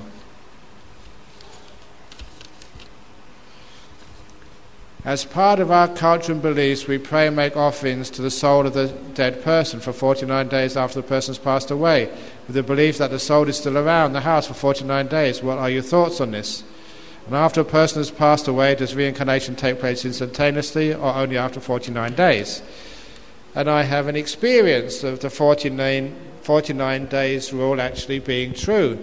It's not just in Mahayana Buddhism or Tibetan Buddhism, it's also in Theravada Buddhism, because there was this one lady who had cancer when I was a monk in Thailand, and as she got sicker and sicker, we were looking after her, counselling her, and when she died, because she was a close disciple of our monastery in Thailand, I not only knew the day she died, but I also helped perform the funeral service for her. And so I knew everything about her death, the time and all the events leading up to it. A few weeks later, her father came very early in the morning to our monastery, and I was there. He talked to me. The father was the treasurer of the monastery. And when he came to talk to me, I asked him, "Why have you come so early?" And he said, "Because a strange thing happened last night." He said, "We were having breakfast together, and there was about 13 people in the house. And like in Thailand, like in sort of Penang in the old days, you put all the dishes on the floor and you sit around it. So everyone sitting around having their breakfast, and one of his other daughters said, "I had a strange dream last night. My sister came up to me and said, 'It's time for me to go. I'm taking leave. Bye-bye.'" And as soon as she said that, everyone else went quiet.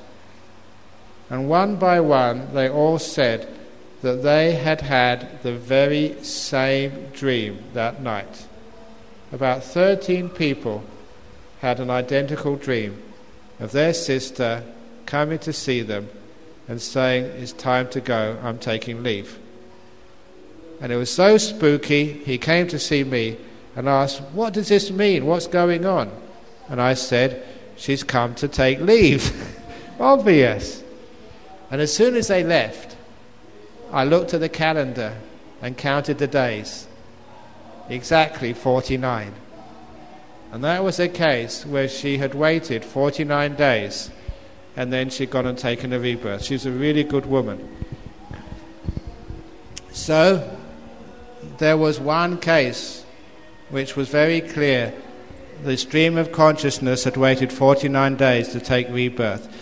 But I'm not sure why it is 49 days. Maybe it's just the case that it gives time for all the funeral ceremonies to be complete, for life to get back to normal in the house again. Maybe that's the time. But certainly that was one case where it was 49 days. However, that is only a general rule. Some people are reborn almost immediately, and some people stay around for much longer.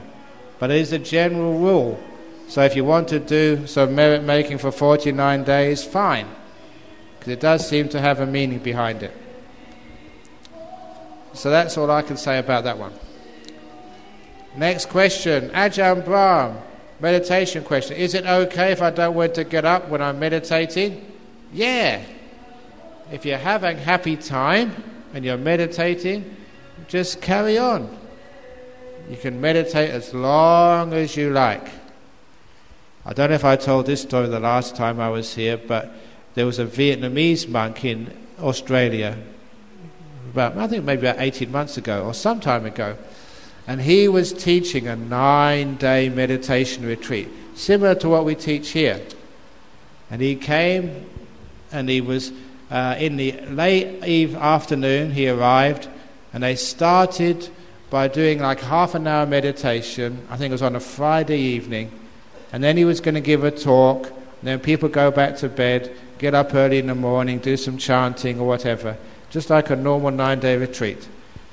But after 1 hour, he hadn't come out of his meditation to do the 8 precepts and give the talk. Hour and a half, 2 hours, he was still sitting there. 3 hours, he hadn't moved. So all the yogis thought, we're not going to get a talk tonight, So they all went back to bed. He was just sitting there. They got up in the morning, he was still sitting there, hadn't moved, hadn't gone to the toilet, hadn't laid down, hadn't taken any water. And so they sat with him. When it came to breakfast time, he was still sitting there. They went to breakfast, he just sat there. They came back afterwards for the morning talk. He was still sitting in meditation, never gave any talks. Lunchtime, he was still sitting there. He never moved for 9 days. And when he came out of his meditation, he said, "Oh, look, I'm terribly sorry that I didn't give you any talks. I just got into a nice deep meditation." And they said, "Oh no, Bhante, sadhu, sadhu, sadhu. That was the best Dharma talk we ever heard. To see a monk who could actually meditate for 9 days without moving. Sadhu, sadhu, sadhu." So if you want to do that, sadhu, sadhu, sadhu. At last a yogi who can actually sit still for... How many more days have we got left?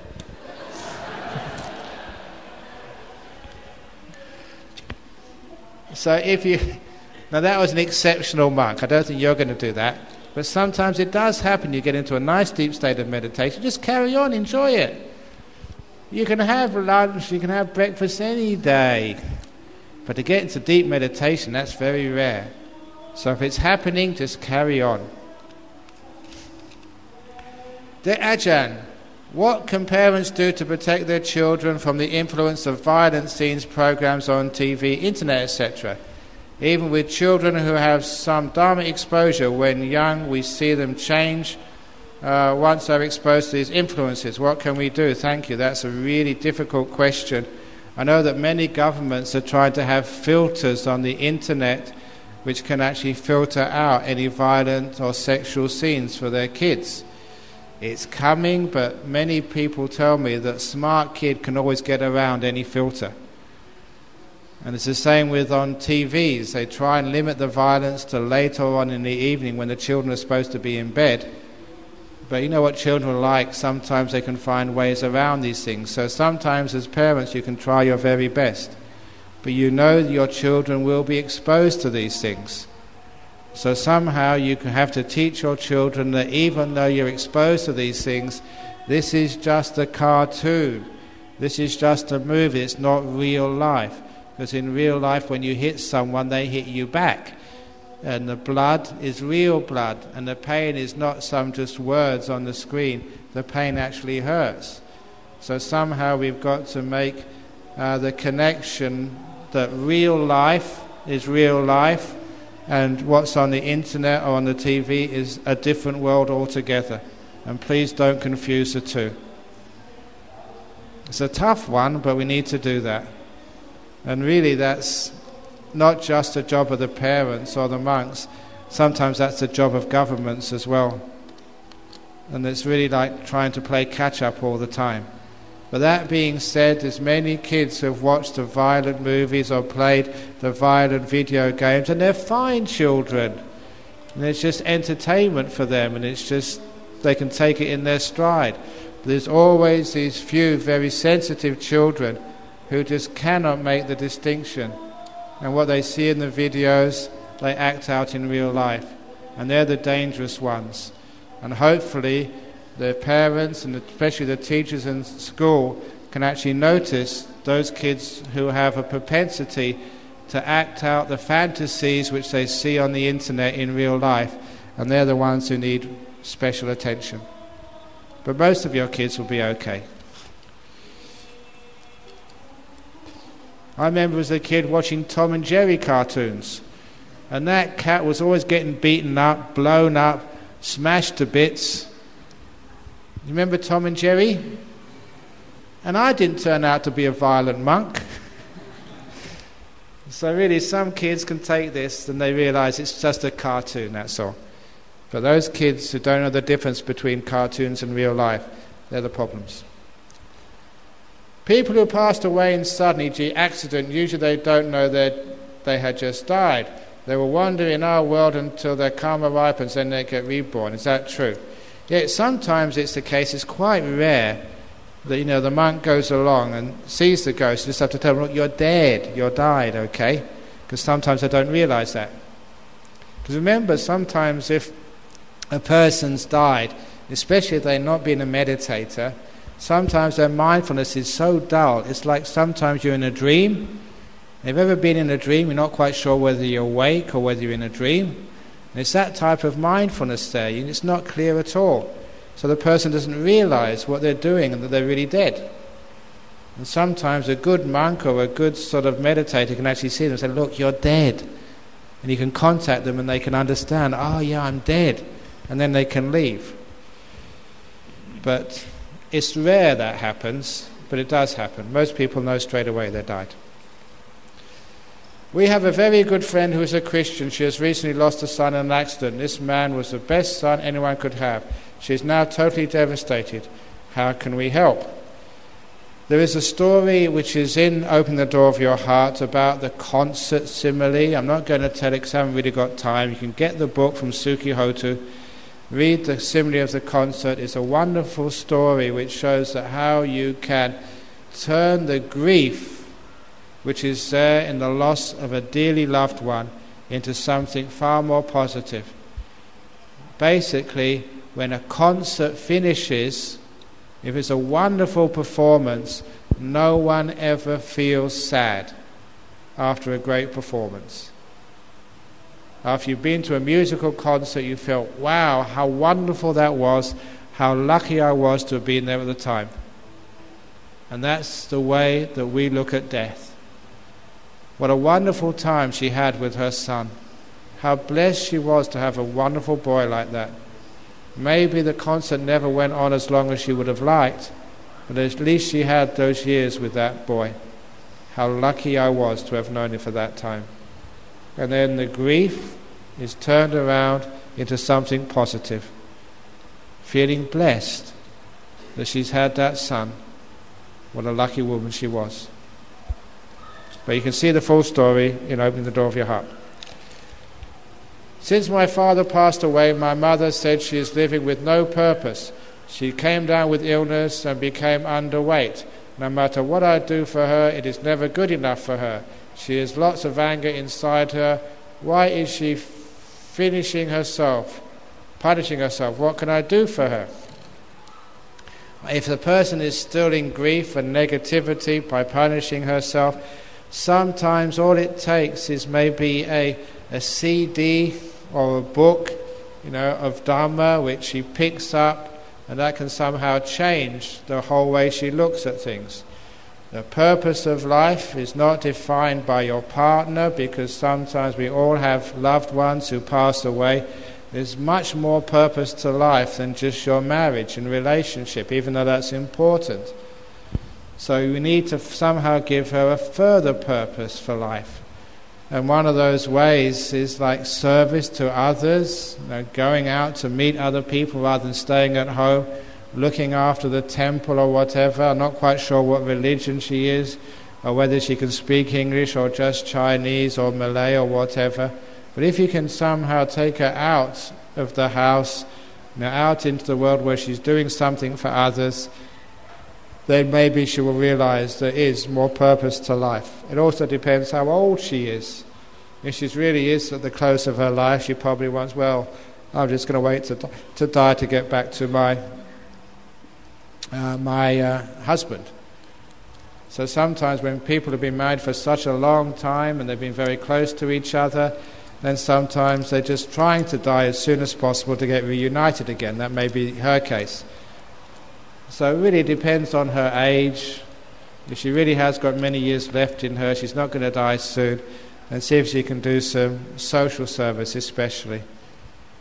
Or, if that's you who wrote this question, that's your mother, I don't know if you have a kid yet, but if she has a grandchild, sometimes grandmothers change almost immediately.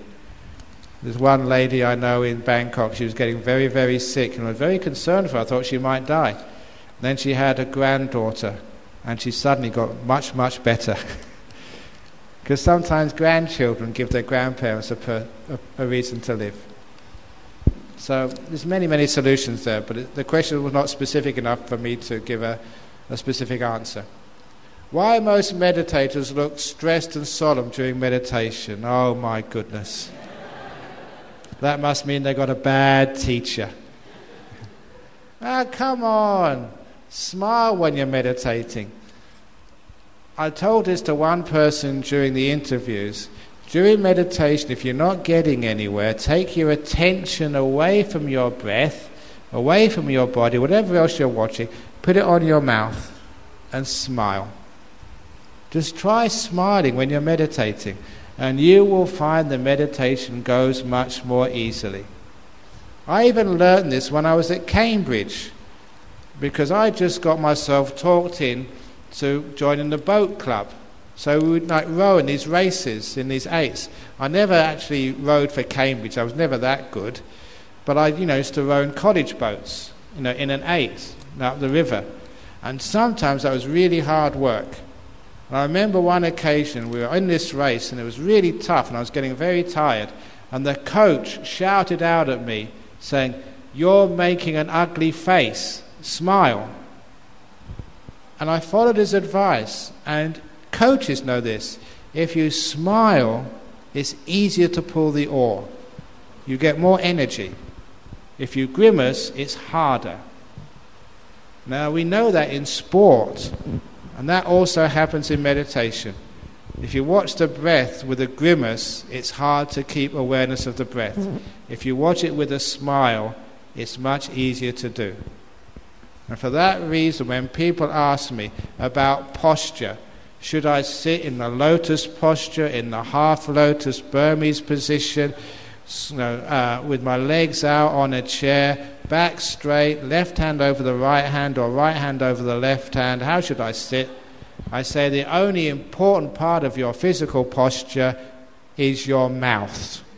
Smile for goodness sake. If you smile, that's the only important part of your posture to keep. So that's a good question. So please sort of look a bit more cheerful. Why are monks are so solemn? Many monks are not cheerful like you.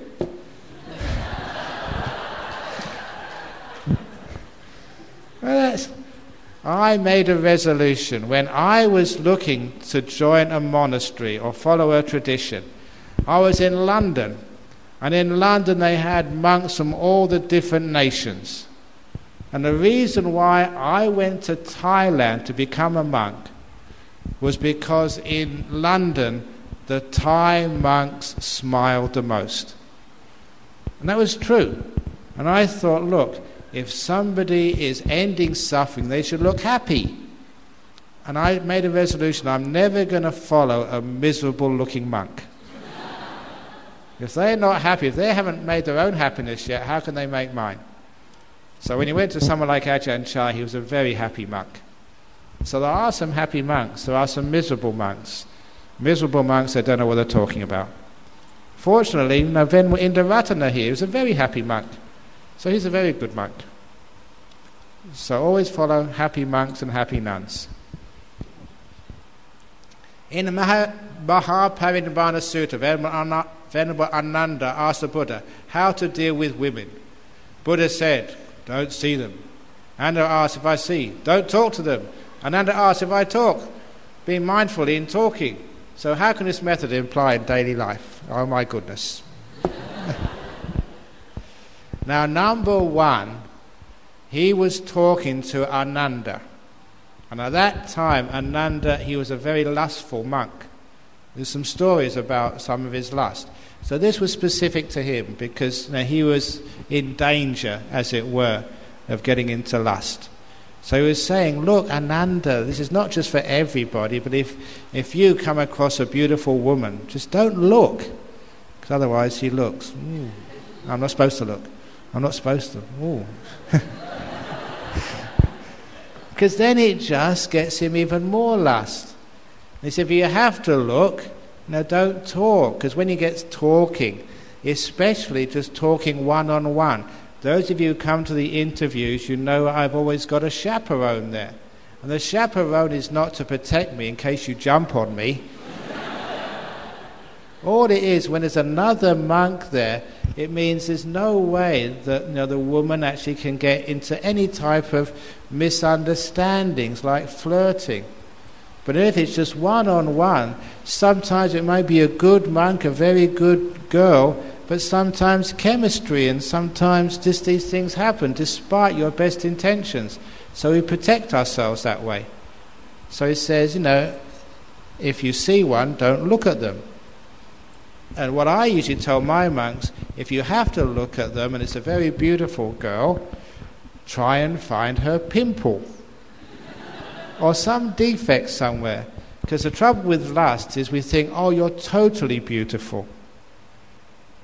The story which my teacher said, because this was one of my own stories, I was in the back of a car.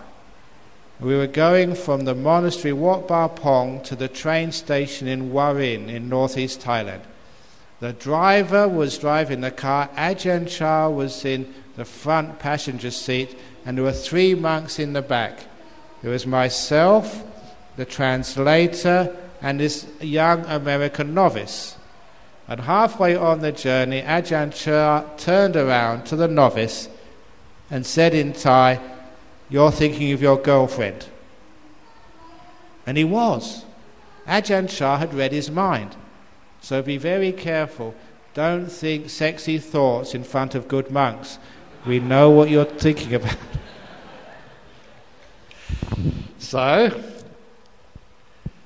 the poor novice monk was surprised. He said, "Yes, I was. You caught me out." And then Ajahn Chah said to the interpreter, "It doesn't matter, we can help you." So the next time you write to your girlfriend back in the United States, ask her to send something of hers, something personal, so when you miss her, you can take it out to remember her by. And the novice said, "Is that allowable as a monk?" And Ajahn Chah said, yes. When I heard this, I was quite surprised. I never thought Ajahn Chah was romantic. Because you know what it's like. You may have like your boyfriend is over in Australia. Your girlfriend has gone to China. And you miss her. So you have something of hers. So when you miss her, you can take it out. That's something special. So he said, "What should I ask her for?" And Ajahn Chah, next time you write to her, ask her to send you some of her shit in a little bottle. So whenever you miss her, you can take out the top of the bottle and smell her. "Oh, that's my girlfriend back in the United States."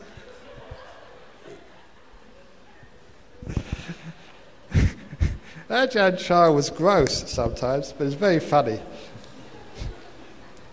So that's Ajahn Chah, how a monk should deal with a girlfriend. All it was doing, and same with nuns and men as well. It's just especially for monks and for nuns, because we're celibate, we've given up sex, so we want to make sure we keep it like that for a long time. So sometimes we have to be careful and restrained. So that's all that one is about. Maybe this is the last question because it's running out of time, and the other questions here I will answer tomorrow. Ajahn, the 8 precepts include not listening to music. I am musically inclined and play several musical instruments. Question, is music viewed as generally unwholesome? Is musical talent regarded as a defilement then?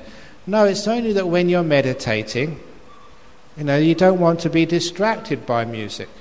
And of course there's many different types of music.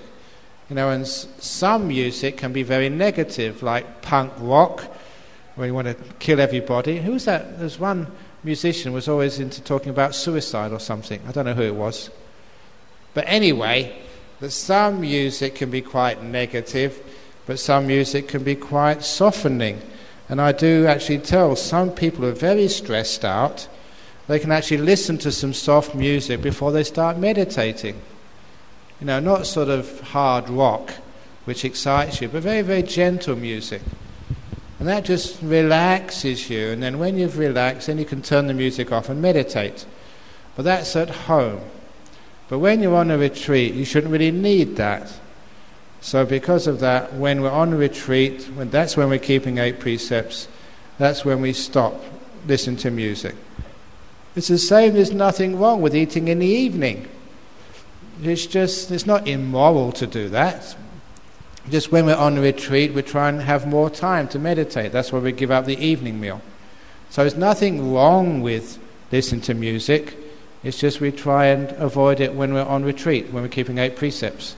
And outside of retreat, fine, you can listen to music, but don't spend all your time listening to music, and choose the music which is not going to overly excite you. And enjoy, especially young people. You like listening to rock music and enjoying yourself. Fine. I used to listen to Jimi Hendrix, Led Zeppelin when I was young, and I still had good meditation, but I never listened to those things while I was on meditation retreat. So that's how you should do it. Is there any questions about that one? Okay, so thank you for listening, and thank you for especially all those questions, and those people whose questions weren't answered tonight. You have special good karma because you're more patient than everybody else. So thank you for waiting. So now we'll do the sharing of the merits, and this is not superstition. I showed you how it works. So if you want to share the merits with a particular person, visualize them, think of them as best you can, and then wherever they are, they will know you're thinking about them, and the merits will thereby be transferred. Idam me nyatinang hotu sukhita hontu yatayo. Idam me nyatinang hotu sukhita hontu yatayo. Idam me nyatinang hotu sukhita hontu yatayo. Sadhu, sadhu, sadhu.